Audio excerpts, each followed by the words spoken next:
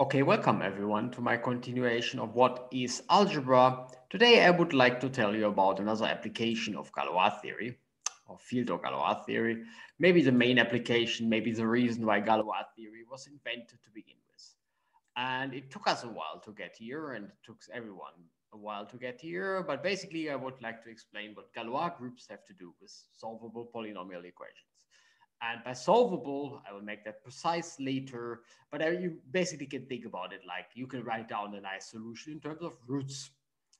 Those things are usually called radicals, whatever. It basically means you can write down something nice like my solution is 2 plus square root, whatever, square root of 2 plus square root of 3, something like that. That's the root of my polynomial, very good. So those expressions are nice. We like those expressions, and we would like to decide when is this actually possible. And that turned out to be a question that was open for a long time in a certain type of generality. So at least for something like 500 years, probably much longer. So trying to find nice solutions of polynomial equations has been around for millennia.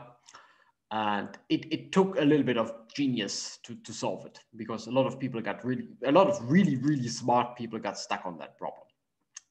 And you might see in this video why, because there will be some polynomial equation which is absolutely not so trivial to solve. And alternative formulation in terms of Galois theory isn't all that bad. It's not completely trivial. You need to go a little bit beyond the trivial examples before you see something, but it's certainly much easier. In particular, I will basically prove it by running for you a certain Magma code. So Magma linked in the description, which you can run online.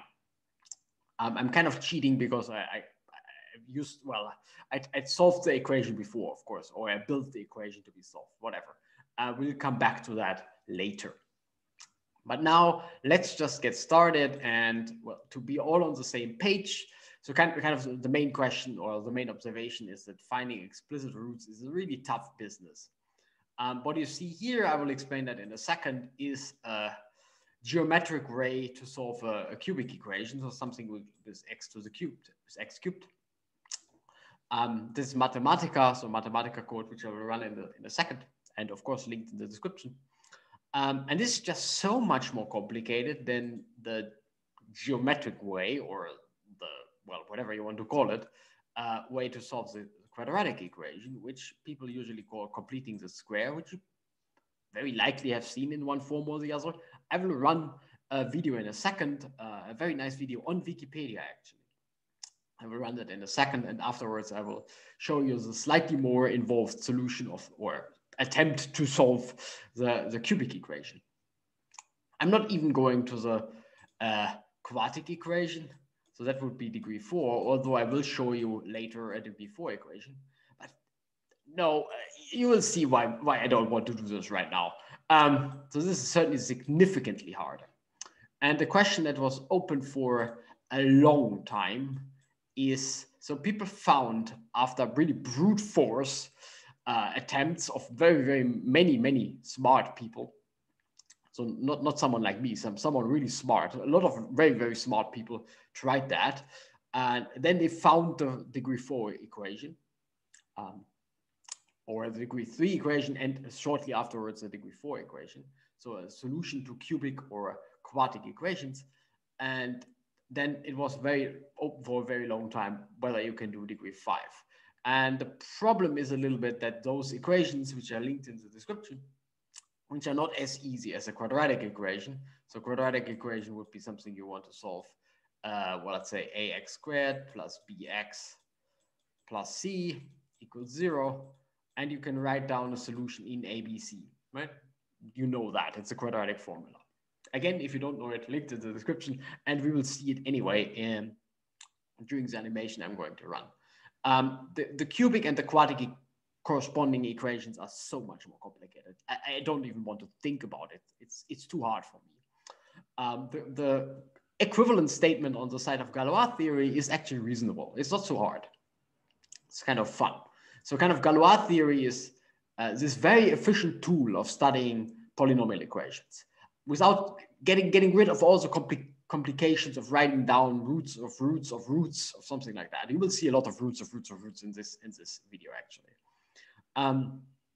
Anyway, I'm off topic a little bit, not quite, but I'm a bit off topic because I wanted to talk about the degree 5 equation. So okay, someone solved the degree 3 and degree 4 equation. Very good. Link to the histories in the description. It was roughly 500 years ago. Anyway, doesn't really matter anymore. It is a long time ago. And then a lot of people tried the degree 5 equation and they failed. So if you throw a lot of very, very smart people on the problem and they fail, then the problem is probably very hard. Or, and this is what's happening here, you just need a different perspective. And the perspective was given by Galois theory, which is extremely brilliant. Let me just say that you can show that the degree 5 equation is not solvable in the sense that I'm going to show you later without Galois theory, but Galois theory is just a very slick way of doing it. Anyway, so let me run the animation and the two animations actually. So here's the first one, stolen from Wikipedia, as you can see in the background. Link is in the description. So it's the completing the square, it's solving this equation. It's basically just solving this equation. It's not so hard. So let's just watch it. It's very nice. Of course, you can watch it just on Wikipedia again, if you would like to see it again. But it's pretty nice. And you will see in a second why it's called completing the square. So for now, they look like rectangles, but of course you don't need A. So you can rescale by A. And now XX is a nice square. And that's the square you basically want to complete, not quite. So now you see that this is the square you want to complete. So you're missing this little bit. You just add it in, subtract it again, which is the usual trick. And that's well, of course, you know the square, which is just the square, of course. That's why you want to complete it. And you basically just solve the quadratic equation. So if you compare what you see right now to the quadratic equation, then you will see that it's basically solved. So there you go, just some reshuffling. And yeah, so here you have rewritten the equation. And now, of course, now you can solve it. You can just take the square root of the expression on the right-hand side. In comparison, the degree 3 equation, or a specific form of the degree 3 equation, which I won't even explain in details because it doesn't really matter. If you want, it's Mathematica demonstration, you can click on it and see what's going on. But it already looks very complicated. So it has 7 steps, and already the first slide of this step is too complicated for me to read. And then you go along and you do some geometric constructions involving trisecting the angle. So here's a certain angle that will be trisected in a second. Here you go, and you go on. And so this point, so if you believe this picture, and if you're now at this point, you just turn it 120 degrees, you get 3 different points, and those project down to the solution of the cubic equation. So it's not all that bad. Just to get the numbers straight is a bit tricky, and you will see that later on for different equations as well. So as soon as you kind of Galois theory wants to kick in here, right? Because it then tells you that this guy has a certain orbit under a group action, and that's the easy part, right? So here you go, you have this point, you take the orbit and you're done. And the explicit form, you can kind of forget it under Galois theory. Anyway, I don't want to really explain what's going on here because I think it takes us too far off. It's not super complicated. It's also not super interesting. The only thing to keep in mind is that it's just really much, much harder than just completing the square. Okay, so what can we do? Well, we want to use Galois theory. So I want to write down pictures like this one and corresponding pictures for the Galois groups. But let's first of all stay with this one, which is certainly just the equation that I want to solve here is this equation. Very simple one. I only care, let's say, about what I want to, well, this certainly has nice solutions in terms of radicals. And my theta here is always a third root of unity. And I kind of care about the other one, so third root of 2. And I write down the corresponding field extension table, which I get by Galois theory. So Galois gives me that this table looks like this because, well, this guy here has Galois group S3. And what you see is just the subgroup lattice of S3 inverted. As usually, Galois theorem inverts everything. But anyway, so you can read off the degrees here. And I did this example in another video where I screwed up the degrees, which really bothers me quite a lot, but you can't change YouTube videos anymore. So whatever. So anyway, so this hopefully is correct. So these are the degrees. This is the degree 2 extension. This is the degree 3 extension, and so on.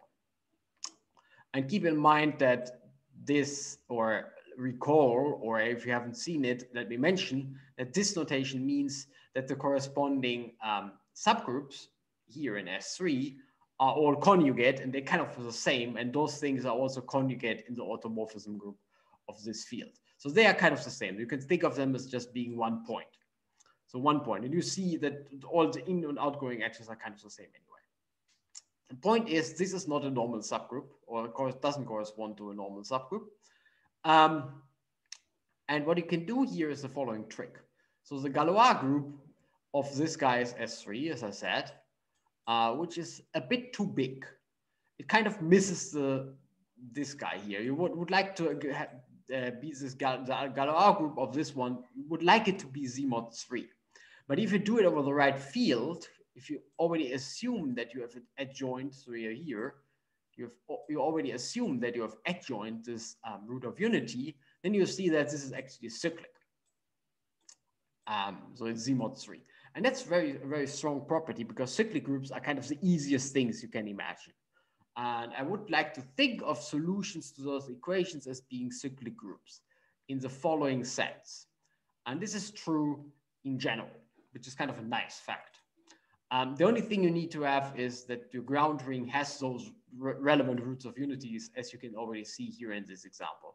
So the Galois extension of this equation is not cyclic over Q because you're missing the root of unity, but it's cyclic over, so it's cyclic over this field as soon as you adjoin the root of unity.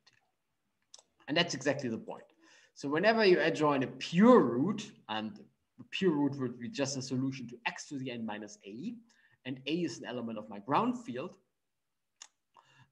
then you have a cyclic Galois group. And conversely, so this is kind of an if and only if you have a cyclic Galois group, then you can find a polynomial, a pure polynomial, such that you get your field extension is actually a pure extension. So it consists of those pure roots of this equation. And that's exactly what we want. So what we want is we want to start with a polynomial, which is complicated. We then want to, well, let's say our ground field is Q. We then want to adjoin something which is as easy as possible. So some root of some, I just write this, for example. And then we want to adjoin more and more. So in every step, you can then take a root of whatever you see, or an nth root of whatever you see. So what you're adjoining secretly are something like this. Something like that. Because in the first step, you would adjoin third root of 3, in this case. So this is now an element of your field, whatever you see under the square root. So you can now adjoin a square root of it and takes the next step. And then you adjoin another one and takes the next step. So what you will see in a second is what is called a tower of field extensions, such that in each step, you basically increase your field by adding pure roots. And pure roots, I said again, are the solutions to those symbols, those expressions. So in every step, you take roots and you nest them in a certain way. And whenever you can do that, you would call a polynomial equation like this one here, you would call it solvable. And this slide, or this observation, should kind of convince you, or should be a good hint, that what you should be looking for are cyclic extensions in the Galois group. So the Galois group should be kind of decomposable into cyclic pieces, because each cyclic piece corresponds to a pure equation. That's basically the idea. There's a slight catch of having the nth root of unity in the ground field, which makes the proof a little bit ugly if you kind of have to adjoin that one first, and then you get going with exactly the correspondence that I'm going to show you. But up to that, it's actually pretty nice. We will see. But anyway, maybe the whole point of this lecture series on Galois theory is that Galois theory might be a little bit hard to define. So it takes you a while to get there, but it's just so much better than to work with polynomials explicitly. So here's an example, and it's a fairly big one. So let me just go through it very slowly. So this is the alternating group A4, and this is a subgroup lattice of the alternating group A4 in the same notation as before. So you have those bubbles here of conjugate subgroups. Here's another bubble of Z mod 3s, and they are not normal because the bubble, so this is another bubble. So this is a trivial bubble, the Klein 4 group, V4. And as long as the bubble only contains one element, you have a normal subgroup, right? So those two are not normal. This one is not normal. This one is not normal, but this one is. Anyway, and you see the degrees here, and I only bother to add a number to one of those edges because it will be the same number anyway. As I said, they basically correspond to a point up to conjugation. Anyway, so under Galois correspondence, this picture corresponds to field extensions. So let's have a look at those field extensions, well, an example of those field extensions. As I said, Galois theory associates to many field extensions this picture. And that's kind of the trick, because this picture contains exactly the necessary information about the polynomial, and not complicated expressions that you will see below here that you kind of can ignore. But kind of also the point is, I would like to compare this funny expression and later solutions to a certain polynomial equation to this picture, which is very just combinatorial in nature. So to just write down the subgroup lattice of A4 might take you a while. A4 is a 24 element group, 12 element group. S4 would be the 24 element group. But still, it's not so hard. And of course, there is some nice computer system which has done that, and you can find the results in the link in the description on the group props page. So this is something you just look up. Very, very simple. You just look it up. In principle, you just look it up. Or you do it yourself. It's not so bad. It's not so bad. Anyway, so what you can observe here is now that you have this normal subsequence, which I write in this. So this means normal subgroup. It's A4. That's where I start. I can't go to those guys here because they are not normal. This is a big bubble. So I go along this edge. I go to V4. And then I'm kind of good. Also, the Z mod 3s are not normal in A4 because they form this bubble. They are actually normal in V4. So you can now take the next one, Z mod 2. So they only have to be normal in each step. And then you go, let's say you have to choose, let's say you go this one and then you go here. Okay, so you have this normal sequence in A4. And each of the successive quotients, well, you can read off the order of the expected group here. So 3, 2, 2. The successive quotients are Z mod 3, Z mod 2, and Z mod 2. So they're all cyclic. And this should correspond to whenever you have a Galois extension, which has A4 as its Galois group, by Galois correspondence, you should see exactly the same pattern. And you do. So in this case, I have chosen this element here, this element, and the last element. I will show you in a second why, but let's for now just go with it. And you don't really see what's going on. Well, maybe you do. So in the second step, I really just added the square root of the element, right? I can subtract -1. That's no problem. And I just added the square root. In the next step, if you stay on it a little bit, I also just added the square root of a new element. So let's start with this field. I basically want to add a square root of this element here, of this cosine. And I do this, but I just have whatever, 2 times blah, blah, blah, and that's a new element I add. So I just took a square root of an element that I already had in my field. That was a pure extension. It was an extension of the form x squared minus a. I claim the last step is also a pure extension. And you can see this if you would use that this guy is already in your field. Okay, So this one is also a pure extension. This one, on the other hand, is not a pure extension. So this cosine here is a solution to the equation x cubed minus 3x plus 1, I think. If I haven't messed up, the link to the polynomial is in the description. So this is not pure. And the problem is you're missing a root of unity in your field. But basically, it's exactly this process. You add in every step corresponding to the jump you see. You add a certain element of a new field, and in each step you should see a pure extension. And the only thing you're off by here is that you're missing a third root of unity. You would need to add that before, and then you would have the nice lattice of pure extension, pure extension, pure extension, pure extension, coming from, on the other side, cyclic, cyclic, cyclic, cyclic. And that's exactly the picture that we will see here now.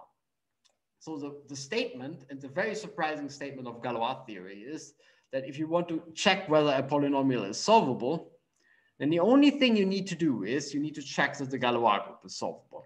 What does it mean for the Galois group to be solvable? Well, I just explained what it means without defining it, but it's solvable if there exists a normal sequence such that successive quotients are cyclic. And that's something you can, for your favorite group, you can actually easily check it. I would feed it into a machine or look it up on group props, for example. So that's easy. The corresponding root theoretical property isn't all that easy. I mean, look at those expressions, right? We'll come back to those expressions in a second. And again, the power of Galois theory is that you transform a statement about polynomials into a combinatorial statement, which you can then solve by, well, group theory, by using a computer, by whatever.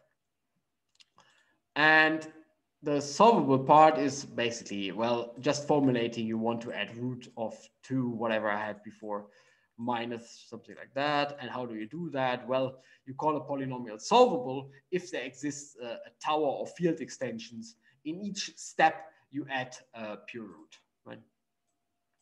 In each step, you add a pure root. And in the end, you end up with a field that is big enough to contain at least the splitting field of F. And that just really means you can write down the solutions of your polynomial equations in terms of those guys. And more complicated expressions. And one of the big upshots here, let me go back to this one here, is that the well here means in most cases you have absolutely no chance to do that. Let me actually try to convince you why by running Magma. So here's Magma. You should really test it out yourself. Link is in the description. It's online. Here's kind of code you would use. And well, here's already the answer. I can submit again.